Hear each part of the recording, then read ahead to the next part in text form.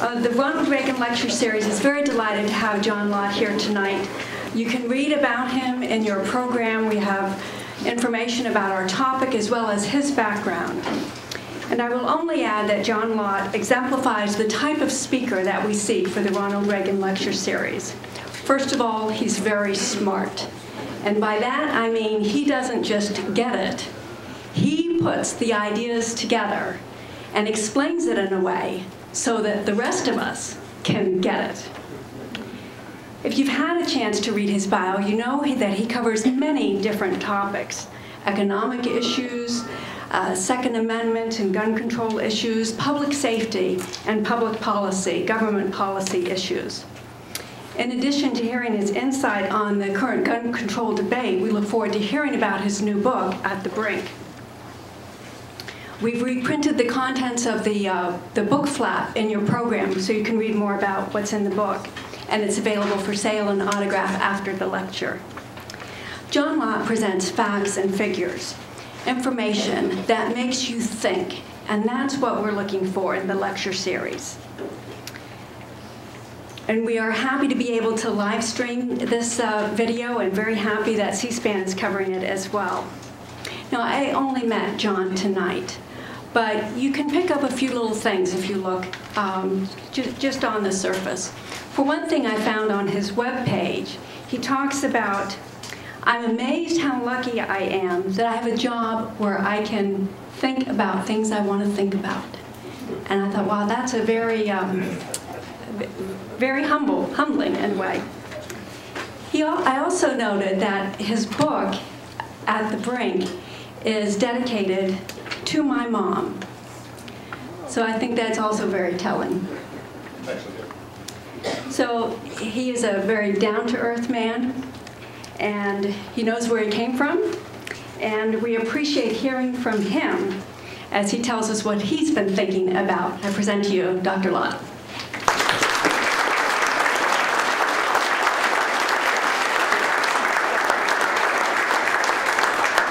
Well, I greatly appreciate the chance to be here. You've had quite a few distinguished speakers in the past recently, so it's nice to, I feel honored to be added to the list.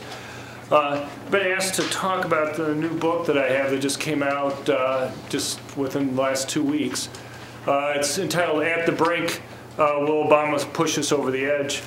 And I think, like maybe a lot of Americans, there's a lot of really crucial things that are happening right now. I think, unfortunately, in some areas, the president's policies have permanently damaged the country. There are other areas where I think we're close, that things can still be fixed and disaster can be averted in some areas. But I'm going to try to go through a few of the topics that I have, everything from healthcare to the economy generally to gun control. I know, just on gun control, there's been a lot of things that have been happening over even just the last couple weeks. I was in Colorado a couple weeks ago, and it's the first time I've kind of heard of a White House getting involved in the passage of state legislation, where the big news when I was there was apparently Vice President Joe Biden had just been calling up members of the state legislature there, kind of lobbying them, saying that if they voted the right way, the president would help campaign for them this next year, and if they voted the wrong way, they may end up facing primary opponents. And according to legislators I talked there was about 7 Democrats who had switched their votes enough to get 4 gun control bills through the state house. So there's a lot of things that are happening right now. But what I'd like to try to start off with is a general issue of health care, because I think we've had the best health care system in the world. And I'm just going to briefly go through some of the changes that I think are happening and what you can expect in the next year or so. Unfortunately, I think this is one area that the president's not going to compromise, and I think there's a good chance that we'll see the destruction of private health insurance in this country relatively quickly. Among the big changes that we've seen over the last 4 years is a lot of pharmaceutical companies, Pfizer and Merck, others have cut research staffs by about 50% in many cases. We've seen huge increases since the Obamacare regulations have gone into effect in terms of health insurance premiums. If you just look at over time here, you can see these are from the Bureau of Labor Statistics, their Consumer Price Index numbers on the price of health care insurance. You can see it was rising up until the end of 2007 and then pretty much falling until the beginning of 2011. And then we've had, over the next 24 months, you've had about a 20% increase in the price of health insurance, private health insurance. And that change basically started right when the Obamacare regulations started to go into effect. You stopped seeing this drop in health insurance premiums and this huge increase. So I don't know, you know who Donna Brazil is, but she's someone who ran Al Gore's campaign. She's been very strongly involved in politics. And for anybody who's been following this, her comments this last week were kind of funny because she was apparently had gotten a big increase in her private insurance premium for health care. And she had called up her provider saying, what's going on? Why did I get this big increase? And, you know, here's the deal with that, and that is the president basically promised that private health insurance would be able to offer a lot more services and lower their costs. Well, if that was true, we wouldn't have to mandate them to do that. If I could be a consultant and go to a company and say, look, I have a way that you can offer your customers a lot more different services than they get right now, and it'll save you money, they would pay you for that advice. You wouldn't have to force it on them. And the very fact that so many insurance companies objected to these regulations should tell you whether or not they actually expected to be saving the money or not. Now, what's going to be happening over the next, starting in January of this next year, I think is the real damage that's going to be occurring. And that is, the way the changes are coming about is it'll make it so you can wait until you're sick before you have to buy your health insurance. And then as soon as you're well again, you'll be able to drop it. You can just imagine how automobile insurance would work if you could wait till you got into a car accident, bought insurance, got your car fixed, and then dropped it. It would no longer be insurance in that case. The cost of you buying, quote, insurance in that case would essentially be the cost of you fixing the car. And there's going to be a lot of people who presumably are going to feel that this is somehow gaming the system to only get the health insurance when you actually get sick, and they'll feel bad doing that.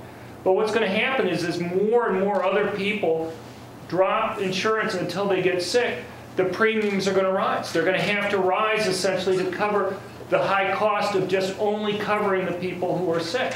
And as the premiums go up more and more, those other people who may feel it's bad to game the system, more and more of them are going to say, look, we're just essentially being smucks here by going and having the insurance all the time. We're going to do like everybody else, and eventually the system will collapse.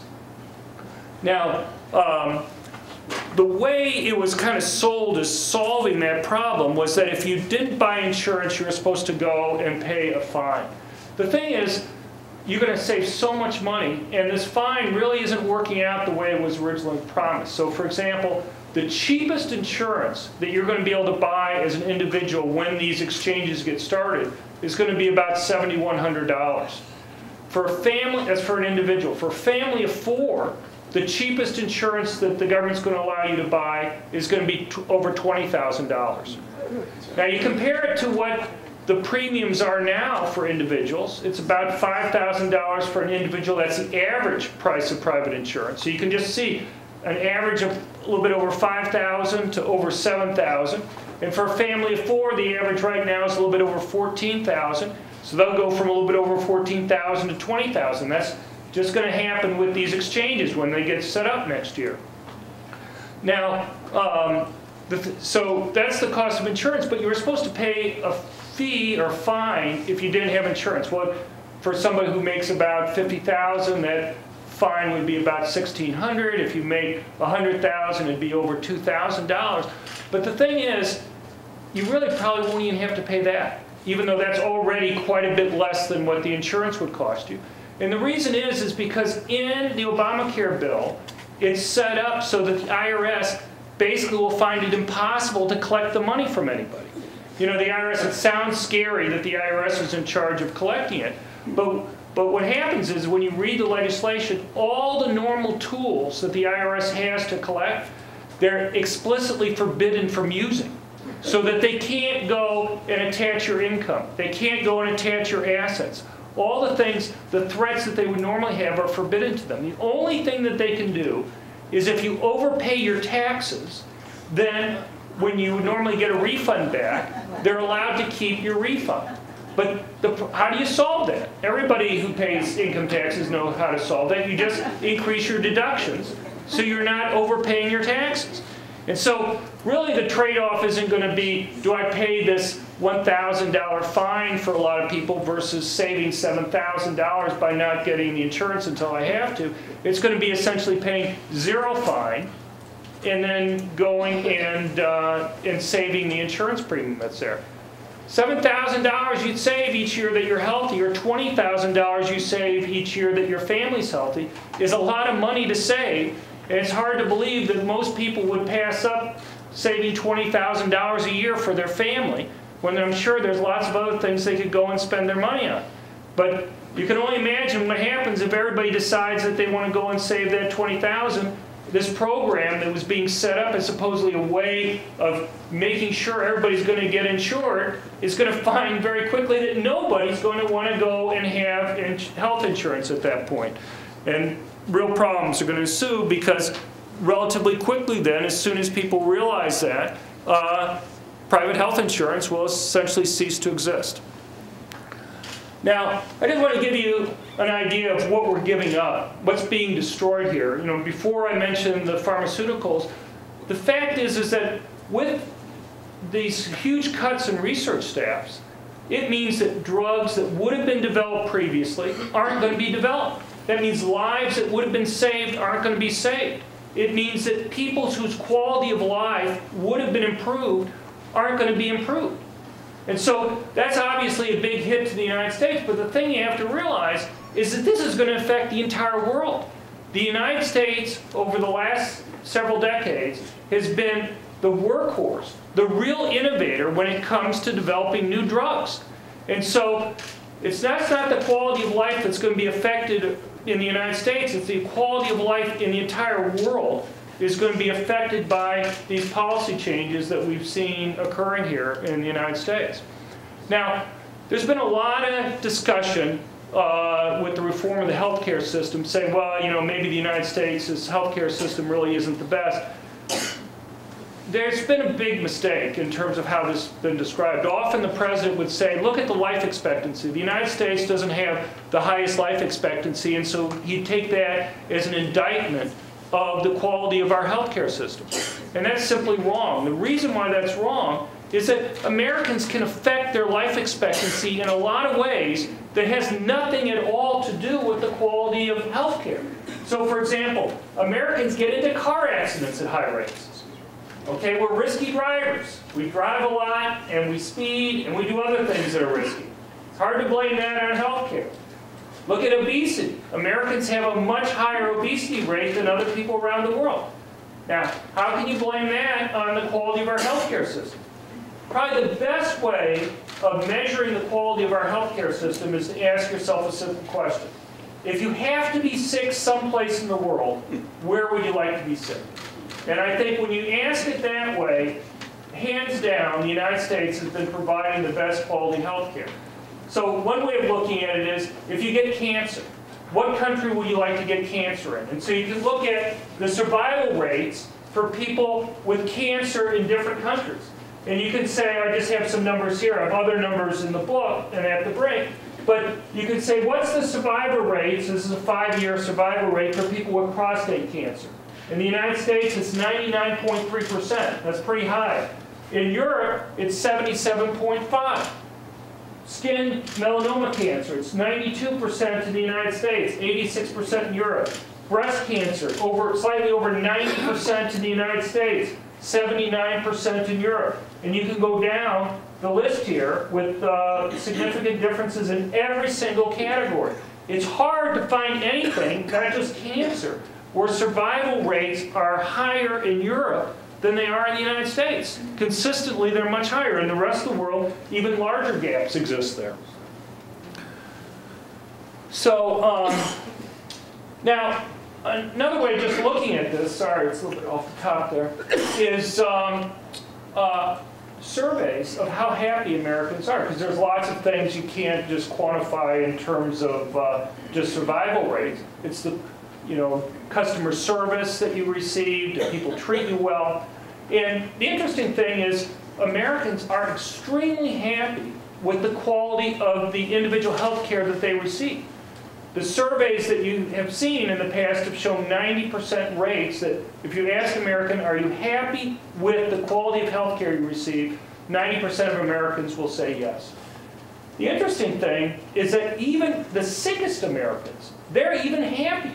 If you look at things, people who are chronically ill, you'll get like 93, 95% satisfaction rates with their health care. And even more amazing is that the uninsured in the United States are generally very happy with the quality of their health care. They may not be as happy as the insured are, but if you compare it to Canada, for example, or other government systems, the uninsured in the United States are about as happy as those covered by government systems in other countries. The problem is that people think that if you're uninsured, that's the same thing as not getting health care. And it's simply not.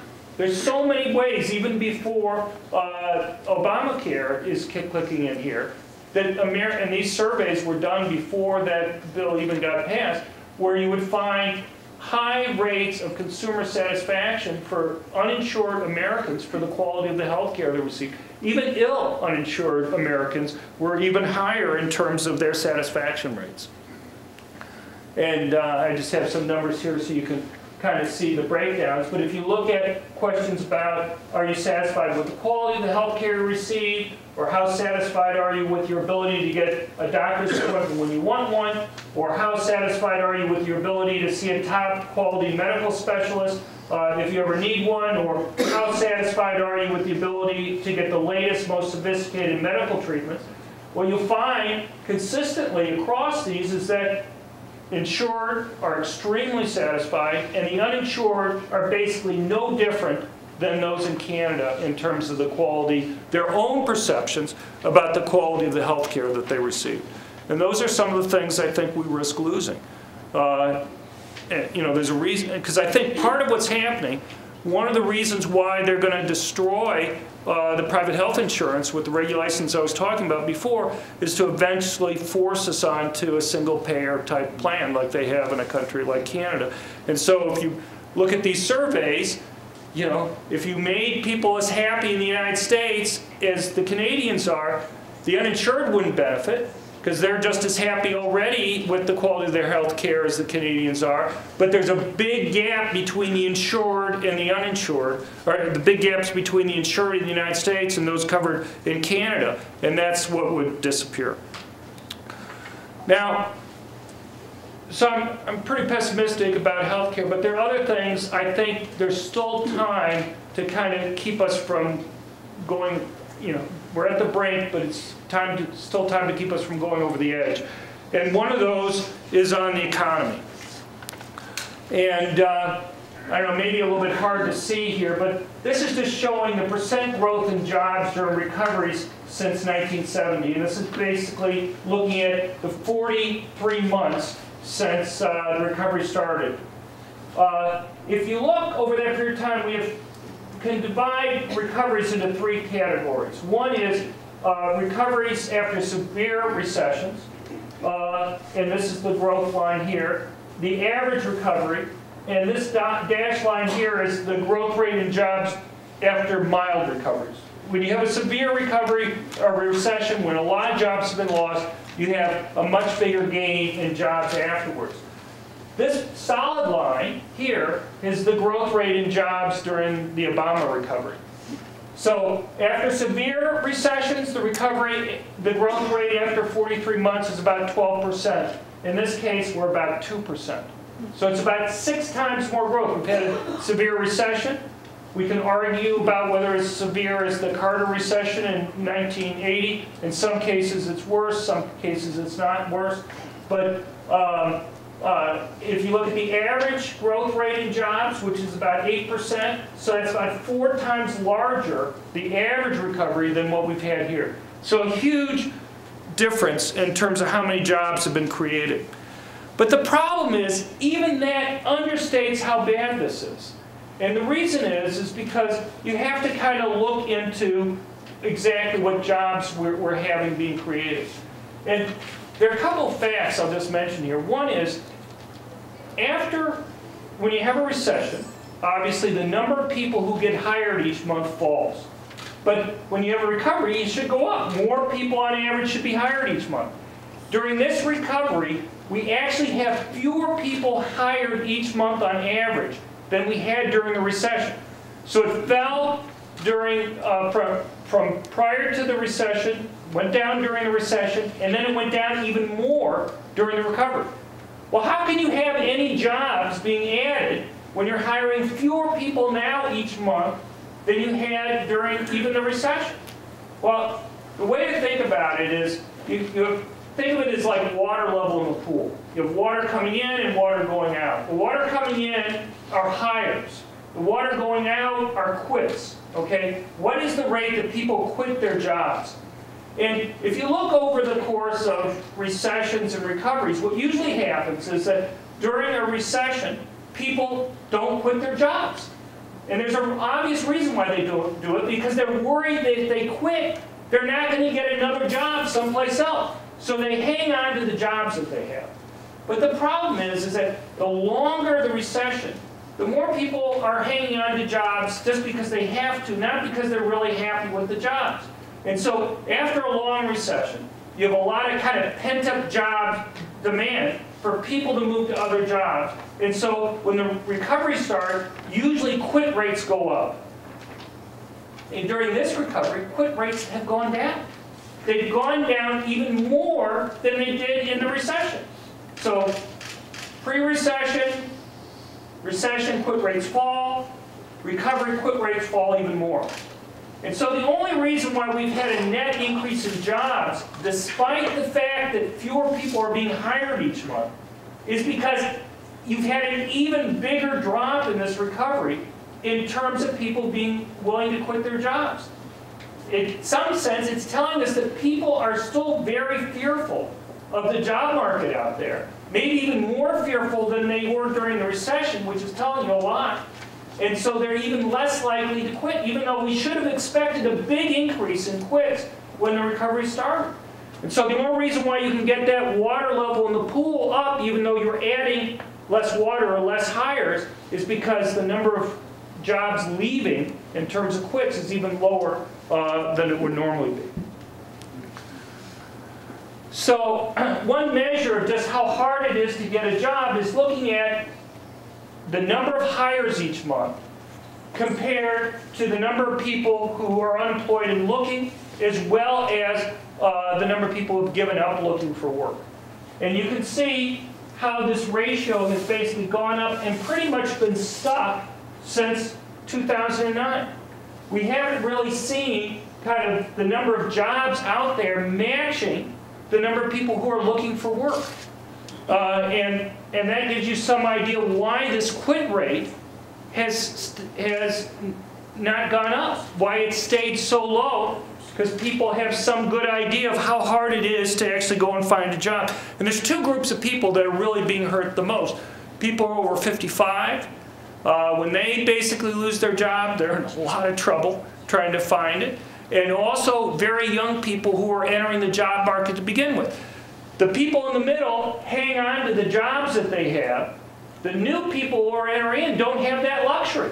They don't have that luxury to hang on to a job because they don't have any job to begin with. They're trying to enter the workforce for the first time after they graduate from college, for example.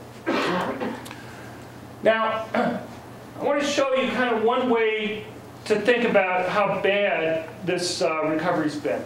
And I'm going to show you kind of how economic GDP, our income, has changed during previous recessions and how, or depression in the 30s, and how it looks now. So here's what we call kind of the trend line, the average rate of growth in the economy during these periods of time, the dotted line. And this solid line is actual GDP growth. So you can see this is the Great Depression. From 1929 to 1933, there's a big drop, but then it increased fairly quickly and got back up. It's just we had a very big drop here, but what you'll see is that when we've had other crashes, you know, this is during the 1980s, it falls, but then it very quickly gets back. This is during the 70s, it falls, but it very quickly gets back to the trend line that you have here. This is the first time we've ever seen something like this happen. This is our curve recovery. You can see it fell, but rather than going back to this normal trend line, the gap is actually getting bigger. The gap, rather than going back, the gap between where we normally would be after any other recovery and where we actually are in terms of income growth is getting larger and larger with each passing month. We've never seen something like that. It wasn't true in the Great Depression. It wasn't true during any of the other recoveries that we've had. It's something you really need to think about, because when they say growth, the growth is so slow that we're falling further and further behind where we would normally be at this point. Now, one of the reasons why I wrote this book is we're in these debates like the sequester that we just had, and we're going to be getting into the debt ceiling limit later on. And there are a lot of claims that are going to be made that the president says, well, we just can't even cut the growth of spending because if we do, that's going to hurt economic growth. You know, it's kind of interesting. I mean, you look at the president's statements over time. We had, in 2008, I know it's hard to believe this now, but if you go back and actually read the presidential debates with John McCain, over and over again, Obama promised to make government smaller. His campaign speeches did the same thing. He promised a net cut in government spending. He said, I have some new proposals, but I'm going to more than offset them by other cuts. And he promised a smaller government than we had right then. Now, when we got to a week or two after the election, now he started talking about the big stimulus, but he said it will be for 1, maybe 2 years. Well, we had a 21% increase in government spending during just the first 2 years of the Obama administration, over and above inflation. That dollar increase in spending, adjusted for inflation, is larger than the increase in spending that we had during World War II, which is pretty phenomenal when you think about how much the country mobilized to go and fight World War II there. This is larger adjusted for inflation. But rather than a stimulus lasting for most a couple years, we're in the 5th year of the Obama administration. And not only can't we cut spending, but we can't even slow the growth in spending, or we're told it's going to have very detrimental effects on the economy. Well, what can we say? Obviously, I just showed you some graphs a minute ago that indicated our own economic growth isn't doing too well. But what can we learn from other countries? Because the president often has made references to other countries. And so, what I'm just going to show you here, this is one of the graphs that I have in the book. All these graphs are from at the Brink. But what you see here is the growth in government spending and employment. Because the president says it's going to create unemployment if we slow the growth of government spending here. And so, on one axis, we have kind of the growth in government spending, cumulative growth, kind of 1 year earlier. And then the next year, what happens to employment? Does that grow? And if you believe the president, should be positive. More government spending should be associated with more growth and jobs. In fact, you see the exact opposite. I increase spending 1 year, and then the next year, employment growth actually falls. The countries that have done well in terms of growth have been the ones that have been relatively stingy in terms of government spending, have kept it under control. Germany, Luxembourg, Switzerland, Hungary, Sweden, those are the countries that have done well. The countries that had the biggest increases in government spending have done very poorly. This is government spending from 2006 to 2009, and the growth in employment from 2007 to 2010.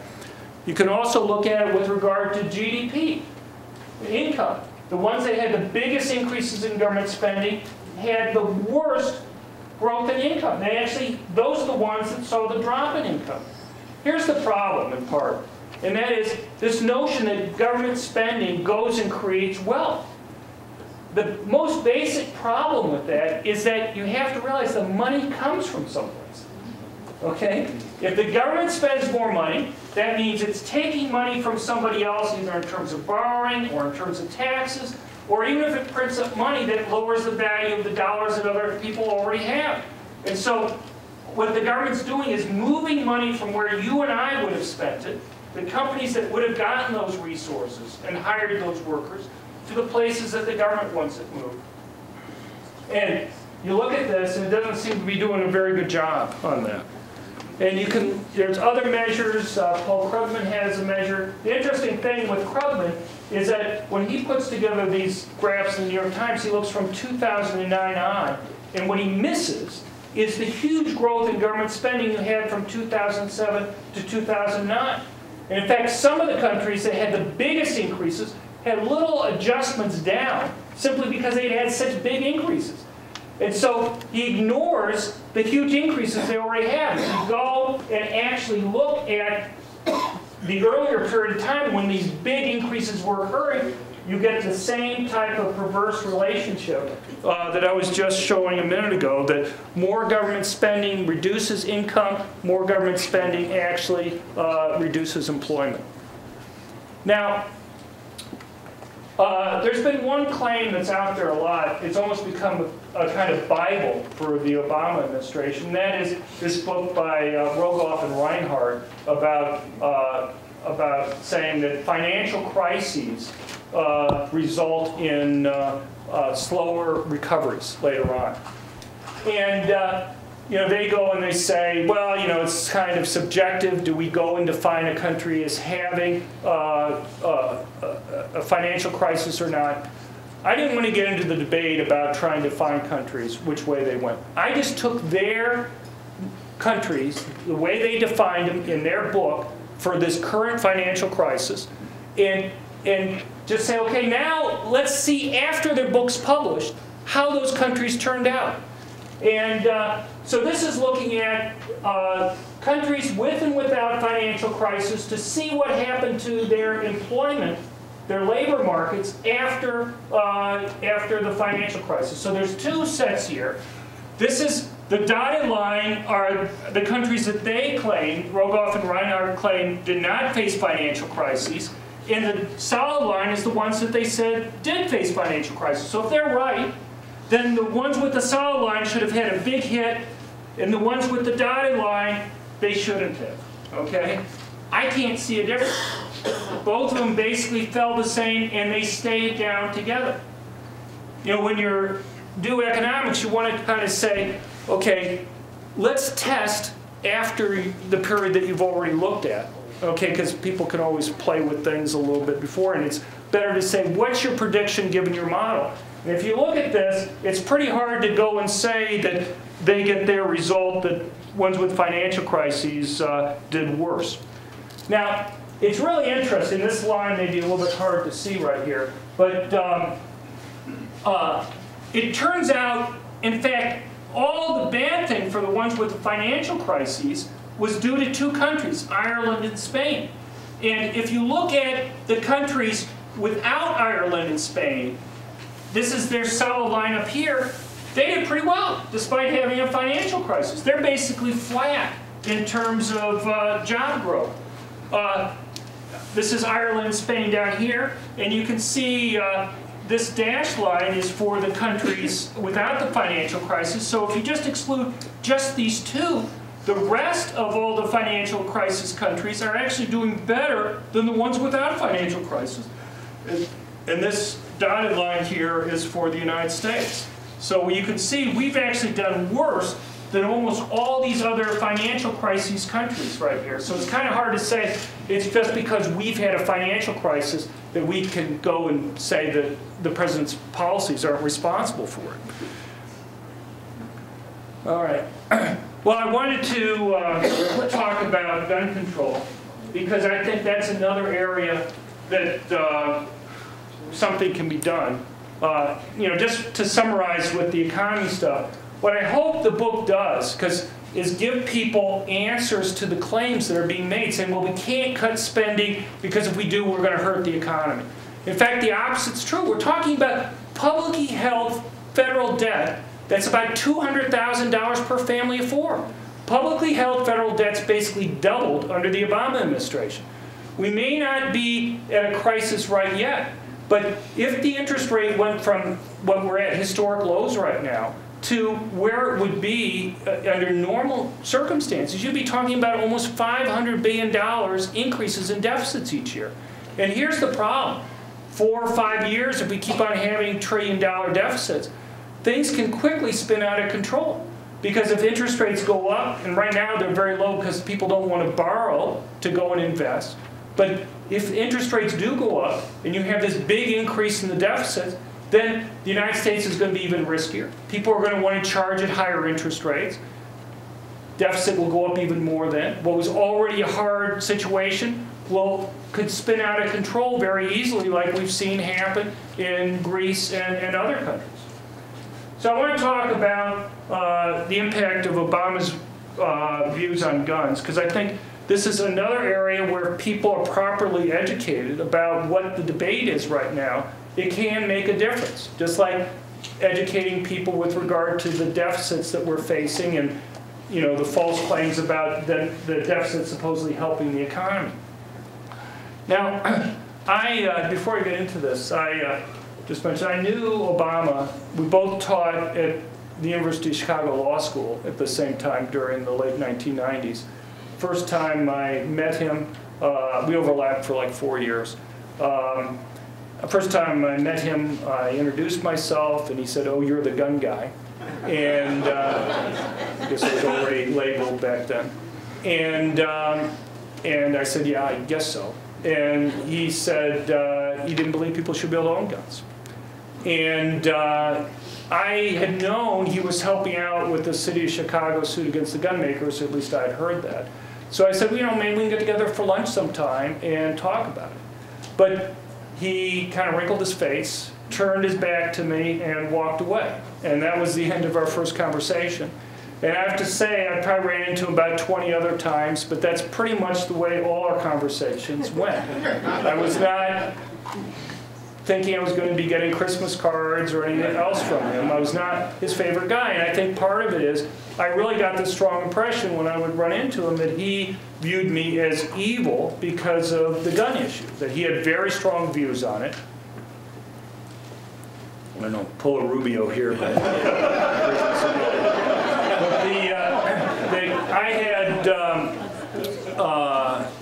I had found something on the gun issue that he disagreed very strongly about, and he viewed me as evil, not just wrong, because in academia I was conservative, very easy to disagree with many people that were there, but we enjoyed, with the vast majority of us, the process of talking about these ideas.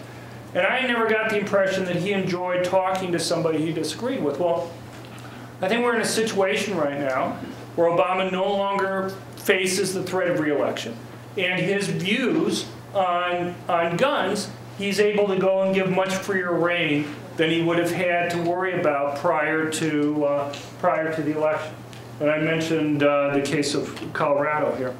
Well, I just want to go through a couple things that I think are important in this debate, and this is one of the reasons why I wrote the book, is just to help educate people and give facts on the issues that are going to be coming up in Obama's debate on guns. And probably the most popular thing that he has is this expansion of universal background checks. I have to say, if you watched his January 16th presentation in favor of gun control, at least to me, somebody who follows the numbers very closely, one of the things that was amazing was that every single number he brought up was wrong. And I'm just going to go through a couple of the ones for the most important one right here. There's other ones that I talk about in the book that are related, and I kind of guessed how he was going to be arguing some of this stuff. But I just go through a couple things here. One thing is he said, with regard to this claim about 40% of all gun purchases are done without a background check. He said, but it's hard to enforce the law when as many as 40% of all gun purchases are conducted without a background check. That's not safe.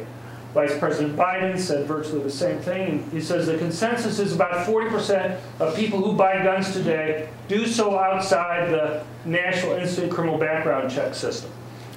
Now, here's the problem with it. There's a survey done during the Clinton administration. They claimed that 36% of gun transfers were done without a background check. So the president took this Clinton survey, rounded it up from 36 to 40, but the big problem was changing the term transfers to purchases. There's a big difference between saying gun purchases or sales on the one hand and transfers, because the vast majority of these transfers are within family gifts or inheritances. For some reason, I don't think it would have had quite the bite if the president said, look, there are too many parents giving a gun to their kids for a birthday or an inheritance that's not going through the proper regulations. I don't think that is not as scary as just saying 40% of gun sales are going ahead without background checks. And this survey was done between November 1991 and November and December 94. It only involved 251 individuals who had purchased guns, so it was very small. But the other problem is, most of this survey was done before the Federal Brady Act went even into effect. The Federal Brady Act went into effect on February 28, 1994, and this survey is going all the way back to 1991. And you know, there are other problems I could point out with this, but it's just really misleading. So if you only ask the question the way the president has framed it, in terms of what percent of gun sales are going through background check, this would say it's about 13.3%, and that's even though most of this period of time was done before you had the Brady Act going into effect. And I would argue even this 13.3% is much too high, because gun sales have changed in so many other ways over the last 20-some years. You know, one of the big changes has been in terms of the number of federally licensed dealers has changed dramatically, and people didn't even know all the time whether they're dealing with a federally licensed dealer. You know, it's not like for a lot of people small individuals who would have licenses sell out of a home or out of a gun show, it's not like they have a big sign that would go and say, I'm a federally licensed dealer. I've done surveys of people who are federally licensed dealers at that time, and most of them say that they hardly thought that any of their customers would know whether they were federally licensed dealers or not. And if that's the case, this 13.3% is pretty much meaningless, because you're asking people whether they thought they were dealing with a licensed dealer rather than whether they were actually dealing with a licensed dealer or not. So, I mentioned, you can see for inheritance, for gifts, 93% of gifts were within family, and over 91% of inheritances were within family. So you can just see some of the problems there. Now, here's another claim that's made very frequently that the president made. He said over the last 14 years, the background checks have kept 1.5 million of the wrong people from getting their hands on a gun. At other times, he said 1.7 million. Schumer has made similar types of comments. It's blocked 1.7 million prohibited individuals from buying a gun. Well, again, that's wrong. You know, what the correct terminology is that there's been 1.7 million initial denials. Saying there's 1.7 million initial denials is a heck of a lot different than saying there's been 1.7 million prohibited individuals that have been prevented from buying a gun. Let me give you an analogy that may make this clear. I don't know if you all remember this, but the late Senator Ted Kennedy ended up getting on the no-fly list 5 times. Apparently there was somebody else out there with a similar name, doesn't have to be exactly the same, but similar enough that when the senator would try to fly, he would keep on getting flagged, and he was initially denied being able to go and fly on a plane.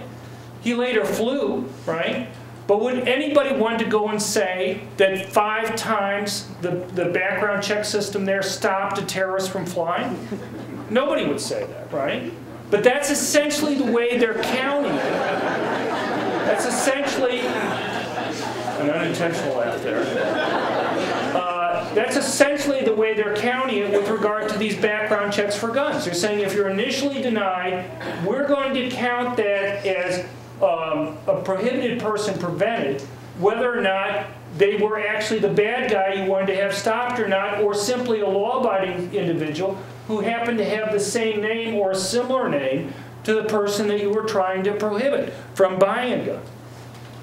And when you go through this, basically what you find is that, this discussion community, what you find is that it looks like the vast majority of these additional denials, maybe 95%, are false positives, are law-abiding citizens who were stopped when they shouldn't have been. There's different stages in ways these are stopped. If you just look at the initial stage, you have about 2010, we had about 76,000 initial denials. Cases were dropped in 66,000, or about 94% of those, just at the first initial review. And that was because they didn't meet referral guidelines, were overturned after review by the Brady operations, or after the FBI received additional information.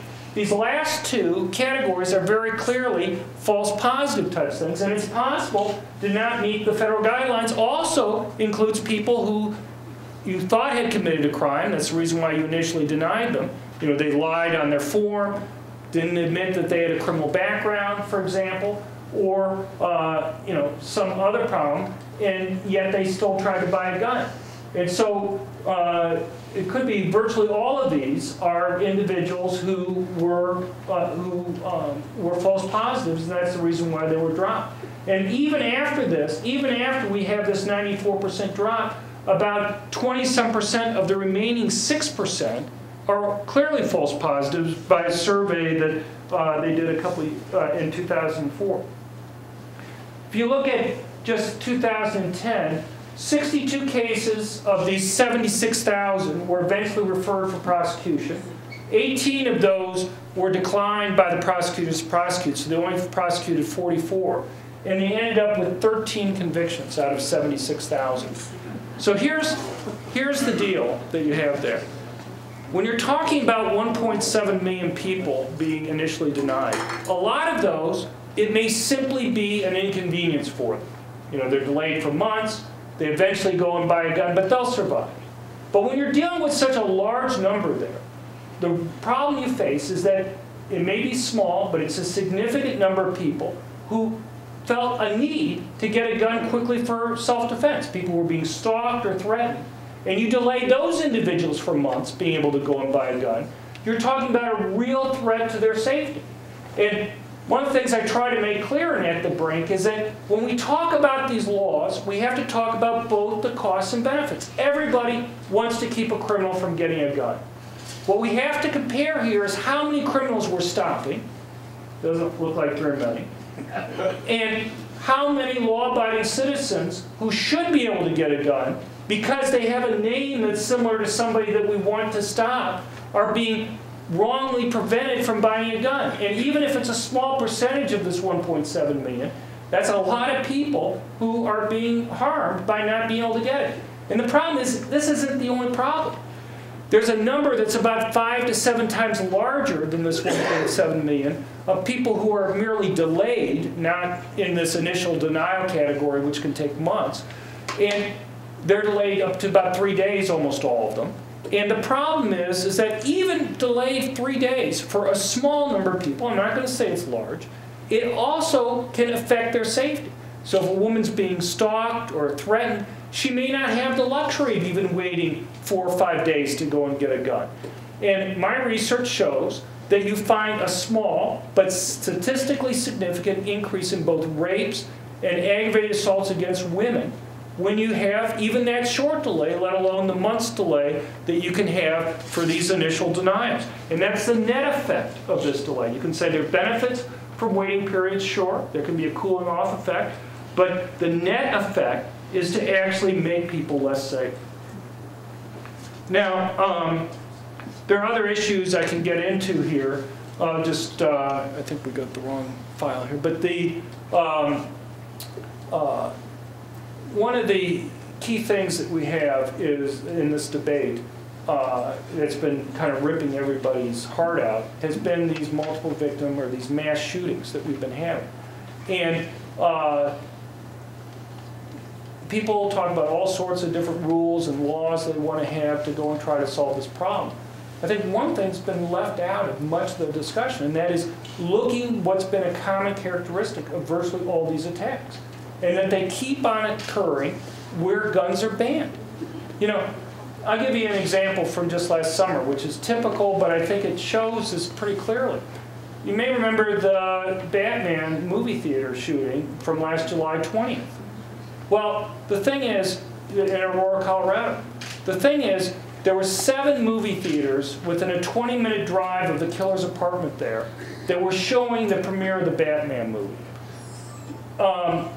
Only one of those 7 movie theaters had a sign banning permanent concealed handguns.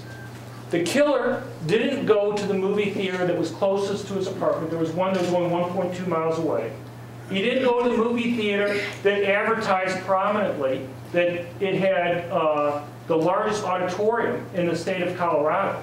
You would think somebody who wants to kill a lot of people would want to go to the largest auditorium on a movie premiere night. There are going to be the most possible victims there for him to go and attack. But he didn't go there. Instead, he went to another movie theater that was almost the same distance from his home as that one. That was the one place that had these signs banning permanent concealed handguns. He appeared to want to go to a place where the victims weren't able to defend themselves. Now, if it was one time or two, you could understand it. But if you look at least since 1950, with 2 exceptions, all these multiple victim public shootings in the United States have taken place where guns are banned. And at some point, you would think the news media, when it covers these things, would go and say, you know, they go through all sorts of other details. They would go and mention from time to time, look what's happening here. We've had another shooting in places where guns are banned. I think it would have a huge impact on this debate. You know, this isn't the only type of gun-free zone. They take place in other ways. And one of the things I talked about at the Brink has been, you know, people make comparisons, you know, DC, Chicago, where we banned guns. Those were gun-free zones for a while. Other countries have banned guns. I can't find one place in the world that's banned guns that's seen murder rates fall. I mean, I think a lot of Americans are familiar with the huge increases in murders and violent crime that occurred in Washington, D.C. and Chicago. Usually, gun control proponents would say, well, those weren't fair tests. Because unless you ban guns every place, you know, unless you ban them in Virginia and Maryland or the rest of Illinois, in Chicago's case, or Indiana or Michigan, criminals will go and get guns from those places. So you really need to have them banned every place. Problem is that really doesn't explain it, because criminals could go and get guns from those other places to begin with. It may explain why murder rates didn't fall by a lot, but if they're right, you'd expect it to at least fall a little bit, but it surely doesn't explain the increase. Also, as I point out, you can look at other countries around the world. Island nations, they have no neighbor that they can go and blame. Okay? Easily, readily defendable borders. And yet you still see the same increases in murder rates and violent crimes after guns are banned there. Even when the whole island nation has a ban there. And finally, I would say, if they really thought that this was going to be the case, that murder rates would go up in Chicago and D.C. after the ban, it would have been nice if they had kind of told people beforehand. But in fact, they made predictions that murder rates and violent crime rates were going to fall. And the opposite happens, and it happens time after time. And at some point, I would think people would say, look, it can be random a couple times. If it's completely random, half the time it may fall, half the time it may go up. But the fact that you consistently see these increases afterwards just isn't consistent with that. And I'll mention a couple other things briefly. And that is, you know, Australia is often mentioned as an example. I'll just talk about this a little bit here. And that is, They had a big gun buyback in 1997. The number of guns in the country went from about 3.2 million to about 2.2 million. What's usually not talked about is the big increase in gun sales afterwards. Gun ownership now is almost exactly back to where it was prior to the buyback, grown much faster than inflation. So here's the deal.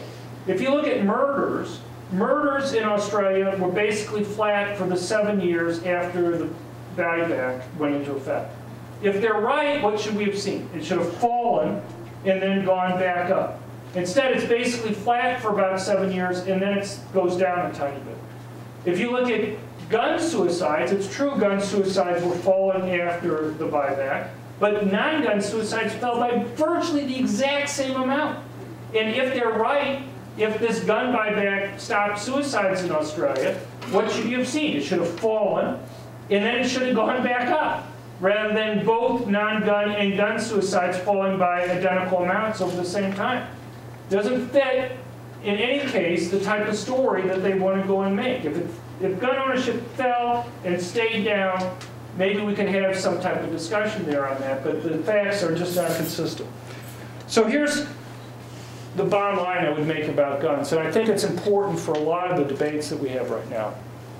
There are two groups of people that I think benefit the most from owning guns.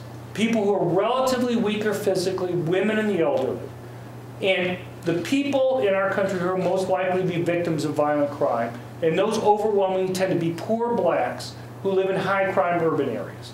It'd be great if the police were there all the time to protect people, but they're not. And the people who need to protect themselves the most are the ones who face the most danger, who most likely be victims of violent crime. And if you see the types of gun control laws that the president was lobbying for in Colorado or other places, one thing that becomes clear is they're trying to make it costly for poor people to buy guns. You know, if you live in DC, it's over $500, excluding the price of getting a gun, to go through, according to the Washington Post, to go through the licensing fees and other things that are there. Who do you think that $500 keeps from buying a gun for their protection? Poor people, right. And in DC, it's basically poor blacks. And the same thing in Chicago. And the problem is, when you look at Colorado, they want to have a fee for people buying a gun there. The Republicans put up two amendments. One was to put a cap on fees. Democrats voted that down. And also to allow people below the poverty level to be exempted from paying the fee. You would think, given how Democrats talk all the time about trying to help poor people, they would jump on that notion of exempting people below the poverty level from having to pay essentially a tax to buy guns. But they voted unanimously against that, or almost. I think there were 2 Democrats who voted the other way on that. And why then would they want to impose a fee on buying a gun on people below the poverty level there? I think it's pretty clear. They want to make sure that these poor individuals are not able to go and buy guns. They're the ones who are mainly affected by these types of taxes. And you see these licensing fees and other things around the country. They've consistently refused to exempt poor people. Maryland, the licensing arrangements that they're about ready to pass there will be huge. You know, not just a fee that you have to pay, but a 16-hour licensing requirement, you know, training. That's going to be very costly. It's hundreds of dollars. They're going to have one training facility or one place to go and file for the license in Pikesburg, Maryland, according to the Senate bill, the way it reads.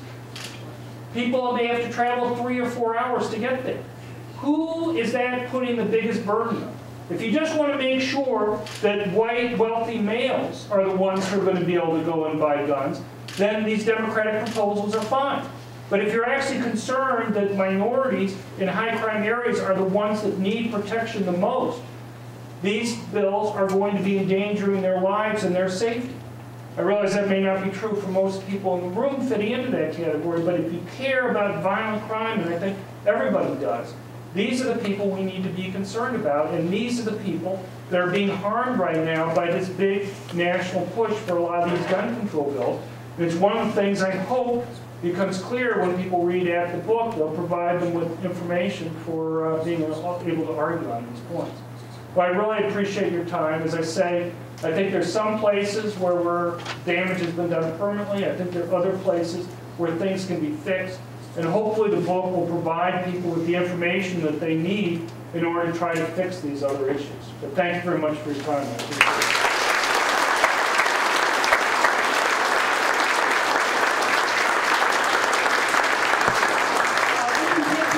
Questions, if you could please come over here to line up. The cameras would like to be able to get you as well, and the microphone. Walk all the way over there? Yeah, please. Come on over here, single row, and if you could ask a single question, thank you.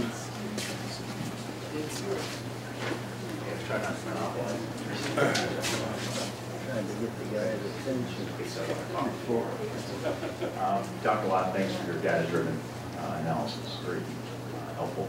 I was curious if you had any comments about some of the procedural techniques some of the gun control folks are talking about, specifically psychological issues, and wonder how that kind of data gets into the database that is going to prevent a purchase of a gun. Right. And also, the other one I think is fingerprints. So somebody has to go down to their local police department, presumably, to get their fingerprints taken. Somebody needs to be available to do that before they buy a gun. Another way that they're going to be blocked from making that purchase. Right. Well, I mean, I think the main one, or really the only one with the federal discussion, is going to be people with regard to mental issues being denied. And look, again, there are costs and benefits, and that's what I hope is talked about in these types of laws. We're passing laws only mentioning the possible benefits and not mentioning the cost. The benefits, obviously, is somebody who has mental issues can represent a danger to people. But even somebody like Senator Chuck Schumer has implied that we're talking about a tiny percent, maybe less than 1% of people who may be listed as having these mental issues actually representing a danger to themselves or others. But it's more than that. When you go and add millions of names into these federal databases here, you're going to create more false positives. So the question you have to ask yourself, we already see how many false positives we have in this case. So we have to say, how many people are we going to be stopping who do bad things versus how many law-abiding citizens who may need to get a gun quickly for defense are also going to be stopped. And as far as I can tell, there's no discussion there that's occurring. No one who's trying to pass any of these bills has any research or discussion about what the trade-off is going to be there. If you throw in those millions of names in there, people who now don't get false positives are going to end up finding that there's somebody now in the forbidden list who may have a name like theirs, and they're going to find that they now, when they may need to get a gun quickly for protection, are going to be stopped. Here's the bottom line. We know background checks can be done much more effectively. Private companies, if a private company had the error rate or the failure rate that the federal government has on these things, they'd be sued out of business. So if you really want to go and try to stop these people without creating this collateral harm with people stopping that you don't want to have stopped, maybe part of the discussion, maybe a much easier chance of getting some of these bills passed if they really try to go and fix the system. The problem is, as we saw today in the Senate Judiciary Committee and at other times, amendments that might try to fix those problems are consistently voted down. It doesn't seem like they want to go and try to fix those problems that are there. They just want to go, Democrats often just want to go and add more names into the system with the resulting denials of law-abiding citizens being able to go and buy guns. You know, the fingerprints, something that some states have been talking about there, that's going to be more fees.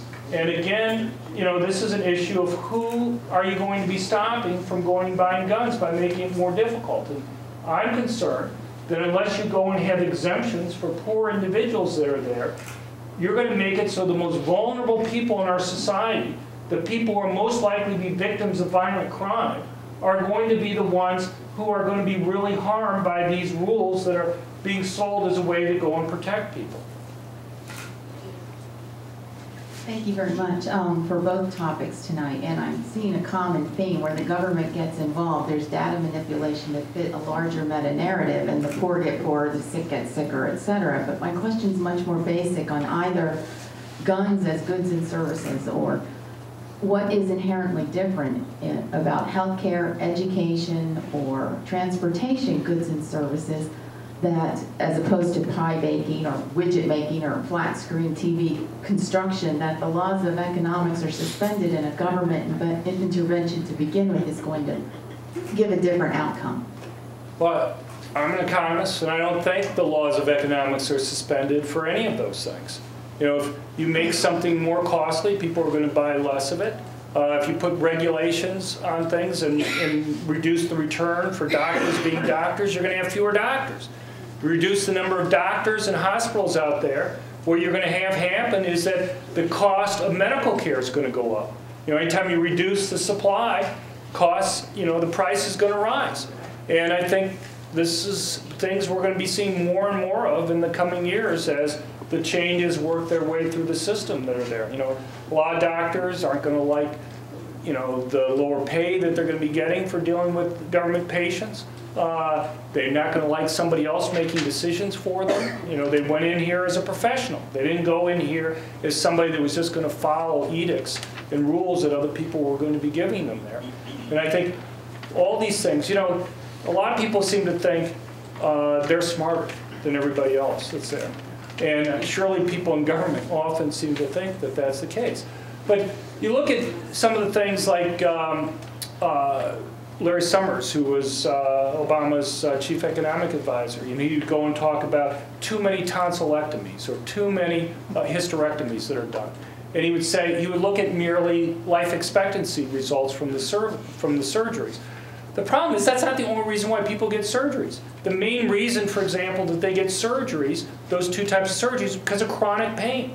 Well, why is it the government's decision to determine whether or not to value getting rid of chronic pain or not? I mean, that seems like a pretty important quality of life type issue. I may live as long as somebody else, but if I'm in chronic pain, I may not have a very good quality of life. And it seems like individuals are probably better at judging whether they're in chronic pain than somebody else who's merely going to be looking at the one dimension that they think is important there. And so one of the things you learn in economics is that customers usually have better information on what they want than some government bureaucrat's going to have. So there are many different issues that are here that kind of short-circuit the normal benefits that we get from markets that aren't going to be taken into account by some bureaucrat whose salary doesn't even vary on the basis of whether or not he guesses correctly what types of things the patients value or not. If I'm a doctor and I don't do a good job, I'm going to lose patients, or if I'm a hospital like that. But those aren't going to be the types of constraints that government bureaucrats are going to feel as directly on their behavior. Dr. Lott, thank you very much for your help, for your talk tonight. What I cannot understand is all of this talk in Bravo Sierra about protecting the children in schools.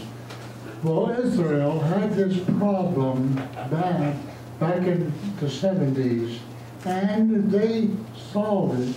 There has not been a problem with children in Israel being hurt like it was up here at Sandy Hook.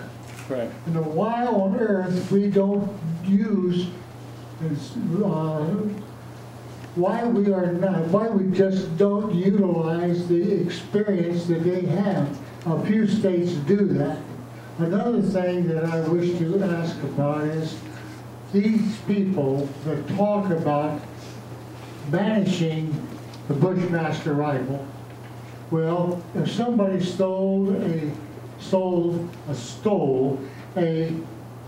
Chevrolet Impala and deliberately drove it up on the sidewalk, killing 15 or 20 people, they would not say nobody gets to own a Chevrolet Impala. No, I mean, you bring up two important issues that I talk about in my book, At the Brink.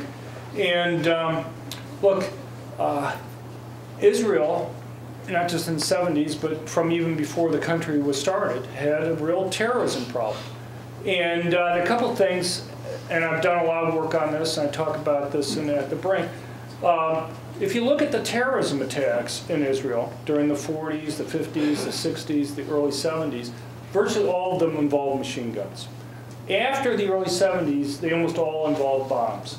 And there was no technological change that occurred there in terms of making bombs. What happened was Israel eventually learned that they couldn't stop terrorist attacks by simply putting more police or more military on the street. Here's basically the thought process that went on. Let's say you have a terrorist on a bus, and you have 2 police officers.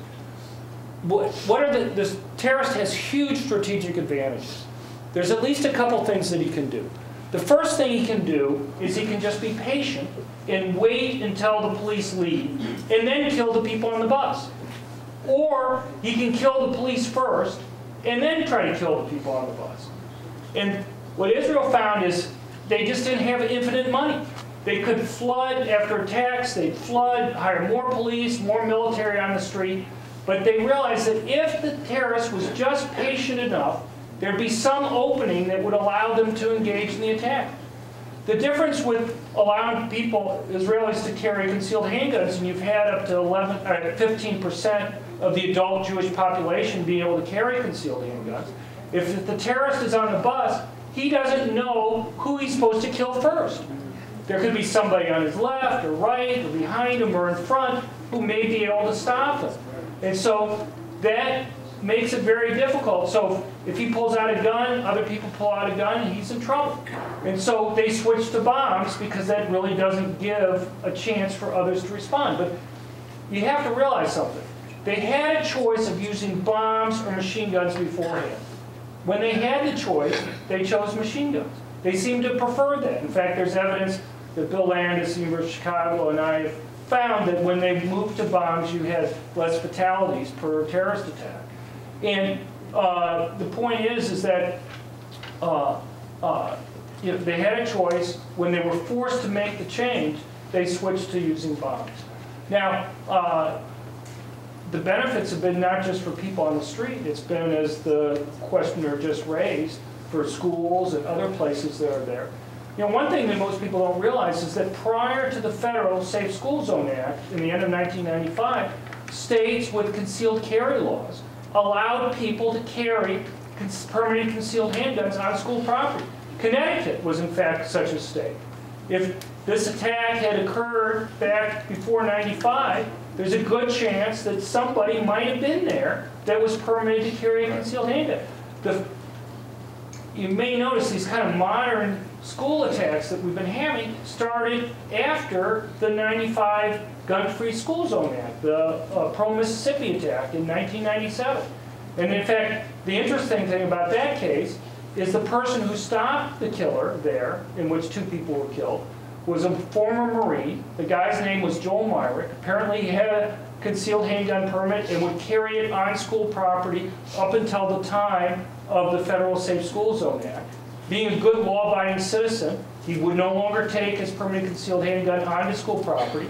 He would lock it in his car, park it a quarter of a mile off of school property in order to obey the 1,000-foot rule. When the attack happened that day, he literally had to run a half mile to go and get his gun and a half mile back. And he was still able to stop the attacker about 11 and a half minutes before the police arrived. The attacker was in the process of leaving the high school to go to the middle school across the street where he was going to continue his attack there at that time. But Myrick was able to stop him without even having to fire a shot. Now, you know, there are other cases, many other cases we could talk about where citizens have stopped these types of attacks, and I've gone through many of them in my books. But you know, the key thing here is that these guys, these killers, are not just going around randomly. You know, when the Aurora, Colorado shooting came up, people often point to the Columbine case.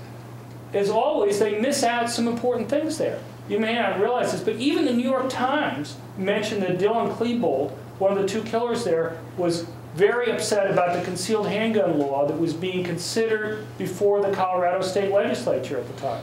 Doug Dean, who was a former majority leader in the Colorado State House at the time of the Columbine attack, told me that Klebold had written a state legislator opposing the concealed handgun bill, apparently upset about the provision that would have allowed concealed handguns permitted on school property. One of the amazing things here is the day of the Columbine attack was the same day that Colorado was scheduled for final passage of its concealed carry law. Just hours before the state legislature was going to vote, the Columbine attack occurred there. I could go through lots of other cases, but it's just not in the United States. In Europe, all the multiple victim public shootings in Europe, even in Switzerland, where they allow concealed carry in many places much easier than most of the United States, the attacks there have all occurred, the multiple victim public shootings, in the very few places where guns are banned. These killers seem to seek out places where the victims can't defend themselves. And the way to think about this is that these guys are committing suicide, these killers. You read their statements, you look at the videotapes or other things that they leave. They want to commit suicide, but they want to do so because they want to do so in a way that people will know who they are. And the chilling thing when you read their statements is that they say explicitly, if I can only kill more people than such and such attack did, even this Newtown attack, the killer was apparently comparing himself to the Norwegian killer. And apparently the reason why he picked this school with these young kids is that he thought he could kill a lot of people without being stopped. And so they think they can get more media coverage by going and killing more people. And they're right. But nobody's out here going and saying we should get rid of the First Amendment or ban media outlets from going and doing news coverage of these killers or being forbidden from mentioning their names. But within hours after these attacks, people, instead, even though I believe very strongly that would stop or take away the benefits from these killings, but instead people instantly start talking about gun control restrictions that would have nothing to do with these attacks, but would actually make it so that vulnerable citizens there would be less able to go and defend themselves otherwise. Thank you for your time tonight, sir. Sure. Very brief two-part question. One is that multiple states since Sandy Hook have introduced legislation to prevent state and local authorities from enforcing federal gun control laws should those pass. My two-part question is, one, do you think that those laws have any bearing under federal weight?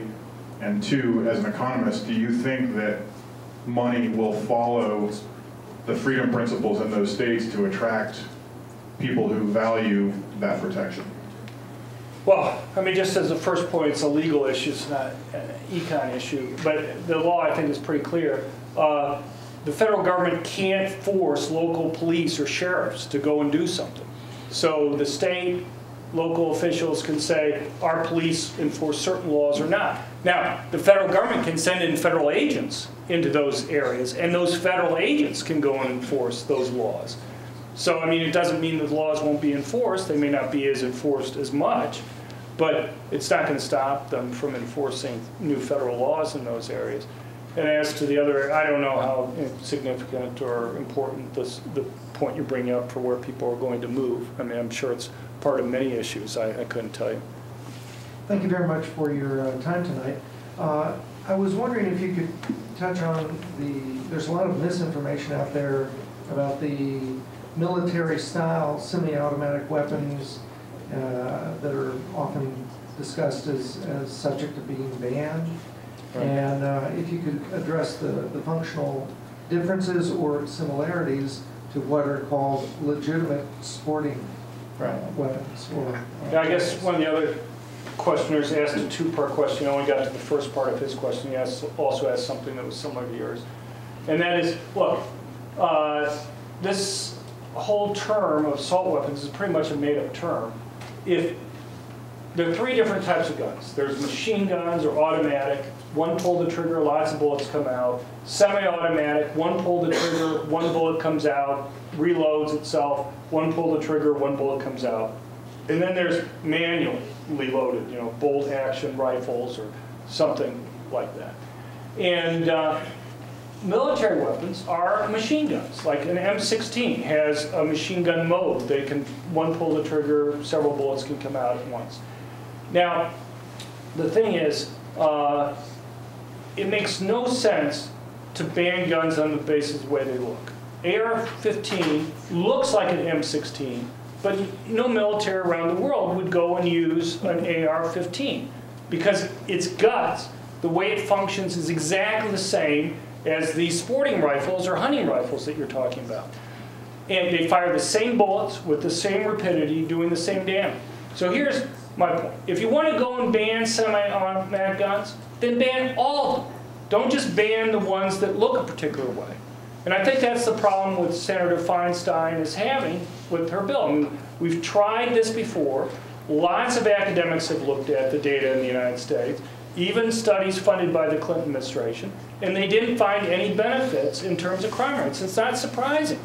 You know, it didn't change. Only guns that were banned were the ones that looked a particular way as opposed to how they function. And that also, the assault weapons ban before covered magazine sizes, and that also didn't seem to make any difference.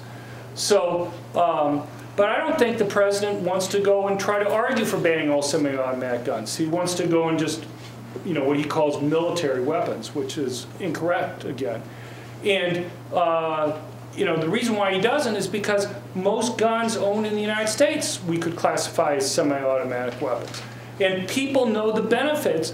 You know, if you had a bolt action where you had to keep on pulling it back and loading it yourself, you're not going to be able to fire very quickly. I found 7 cases in December without even trying where at least 10 shots were fired by victims to defend themselves in an attack. And that's because you'd have 3 or 4 burglars break in simultaneously into their home.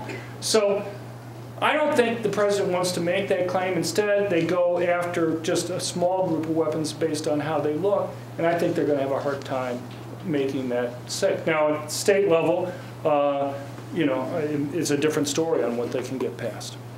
Thank you so much, Sure. Dr. Lott. It's excellent. Thank you very much. We are going to hold a drawing. If you did buy a book already, we can possibly arrange to refund your money on that. But if you have a card and want to fill that out real quickly, again, we'll collect that. Meanwhile, Dr. Lott, I would like to present you. I know you deal with many weighty issues over the time of your research and your work, and I have a jar of Reagan's favorite jelly beans. I'm sure my daughter will appreciate it. Thank you very much. I will let her eat them all at once. That's right. Well, thank you so much.